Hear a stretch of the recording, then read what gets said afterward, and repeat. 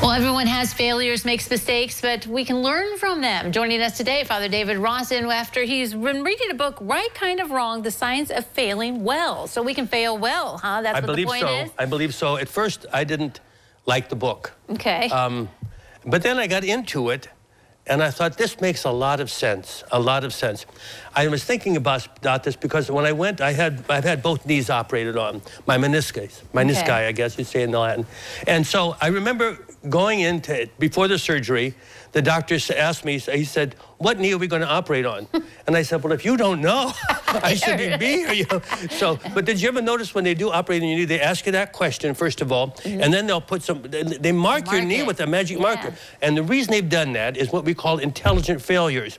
In the past, people have made, doctors or physicians or surgeons have operated perhaps on somebody and did the wrong surgery, operate on the wrong knee, you took out the wrong kidney or something like that, you know. And so they've learned from their failures. It's called an intelligent failure. And Amy Edmondson is the one who's beginning to categorize these things as being beneficial for us because we're learning from our mistakes. But we live in a culture, don't we, Holly, where we don't want to admit any failure whatsoever. Exactly. And so she refers to that as aversion to failure. This is why, for example, and among Catholics, for example, we have this sacrament called confession. Well, the numbers dropped over the years. People come into reconciliation or confession because they couldn't possibly admit they failed in any way, shape, or form. And so things like this happen. We have this aversion.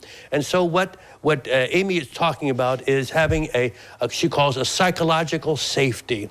She says when, for example, peers will get together and say to each other, we know we can fail. It's all right to fail if we learn from our mistakes, if we learn from the failure, and we create a climate of safety so people can say, yes, I failed in this regard or I failed in that regard. So we do this, for example, let's say in groups, for example, that come together having gone through a divorce or something like that, and they talk about their marriage and what may have happened in the marriage and what they can learn through that divorce or through that failure in the marriage. I just found it fascinating when she talks about the various areas in which failure occurs and we're not even aware of it.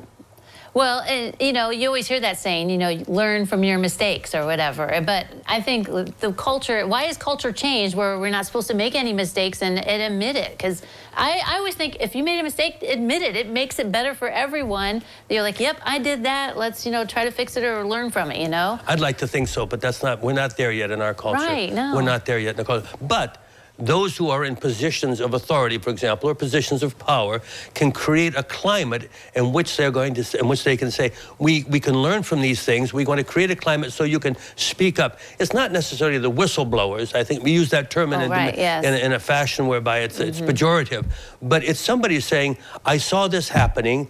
It was not beneficial for people. And then consequently, if we can create that environment wherein we can talk about what happened without the fear of retaliation.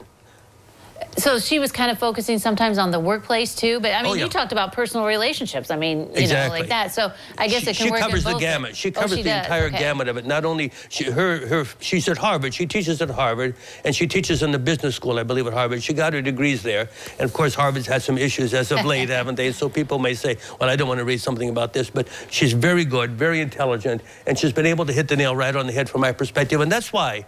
That's why I'd recommend this book. You ended up liking that then. Well, I'd recommend this book. A number of books I read in the summer, but I would recommend this book in particular. Okay, sounds like a good one. Thanks, Father, for coming. Thanks, Holly. Thank you. All right, don't go away. New Tradition continues in a moment.